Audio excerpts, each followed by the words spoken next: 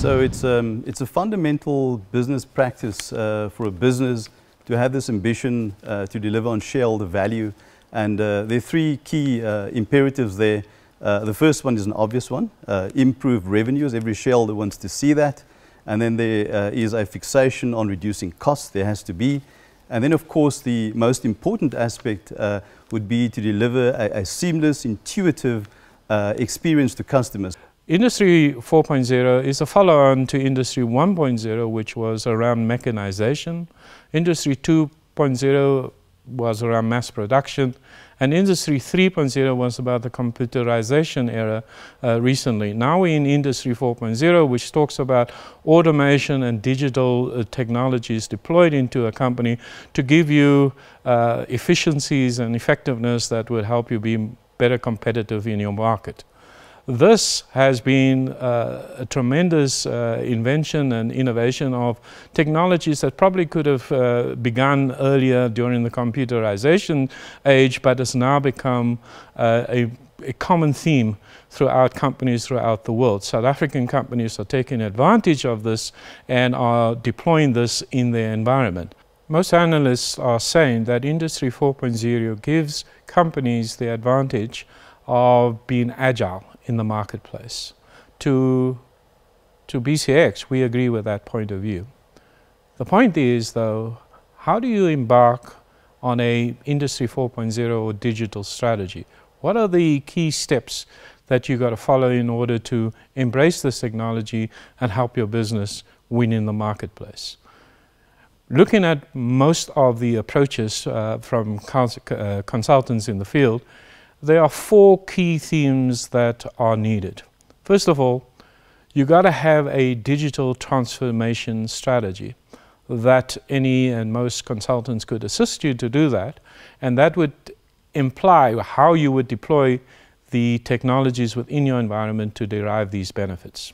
The second objective that you got to achieve is that you have to look at your infrastructure, your IT infrastructure and your landscape today. It's got to be what we call digital ready.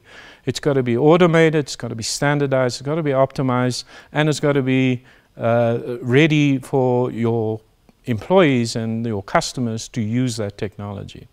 The third most important component of any strategy is that to deploy digital technologies in a company, you need a budget. You need to define what that budget is going to be used for and how you would benefit from the deployment of those technologies. And of course, last but not least, is you need bold leadership.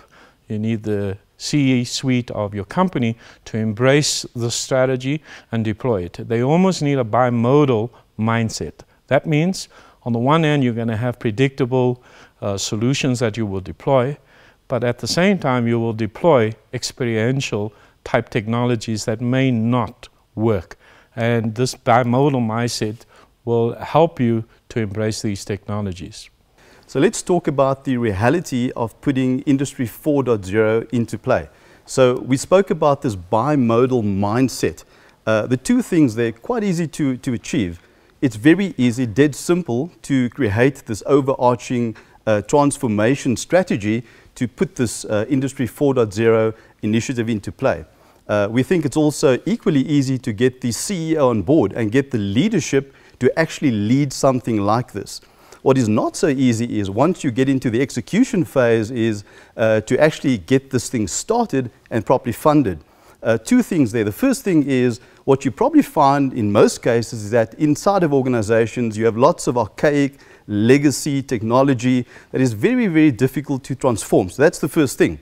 The second thing is the cost of running all of that stuff, all of the old legacy in many organizations takes up about 70% of the IT budget. And that's just to keep the lights on.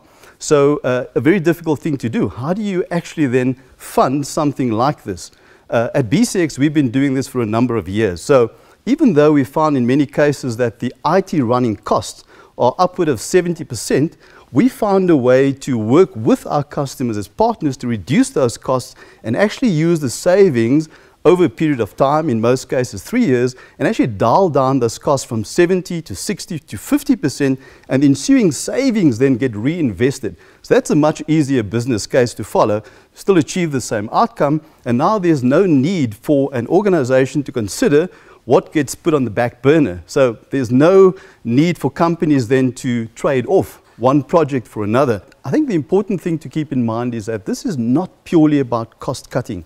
I'm certain that most CIOs out there have already exhausted every possible avenue to reduce costs. So that's not what we're talking about. But if there are customers out there who haven't yet embarked on the journey, we can talk about shared responsibility, shared delivery models, because that has some exciting opportunities for reducing cost. Something to think about for the future, for some customers at least. On the point of optimizing IT infrastructure, there's some important things to keep in mind. We've mentioned before standardization, we've mentioned automation, integration, and especially on the point of automation, there is a little bit of investment required there. So some automation software needs to be implemented, something we can do and speak to customers about achieving, and a manner of implementing that. We found that where we've worked with customers where we've implemented this aspect of automation, very quickly they've started seeing a reduction in headcount. That obviously comes with an excellent reduction opportunity to reduce manpower costs. So that's something we've been able to effect with customers, and then really in a certain manner bring down costs year on year. So the aspects we would cover would be cloud computing, IoT, Internet of Things, robotics is an important one, mechanization, especially with our manufacturing customers, manufacturing execution systems. We've been doing that with quite a few customers, and then augmented reality. And of course, all of this needs to have a very carefully crafted business case. And then there are two things that we need to keep in mind. To implement this, one really has to focus on training and change management. Without those two aspects very carefully handled, projects like this sometimes are not successful. So that's something we're really keen to talk to customers about. Another competency of BCX is that we help companies to deploy digital strategies. We've done it for many years with some companies, some oil companies, some mining companies, where we've deployed industrial IT, in IIT, and manufacturing execution systems, which is in the front line of those businesses and keeping those operations going 24/7. The deployment of newer technologies like sensors and robotics, doing analytics on data, is a competency that we have today, and we can assist you, therefore, to take that free cash that you've just freed up from your run operations on your legacy systems and deploy the newer technologies based on your digitalization strategy. We can do that today.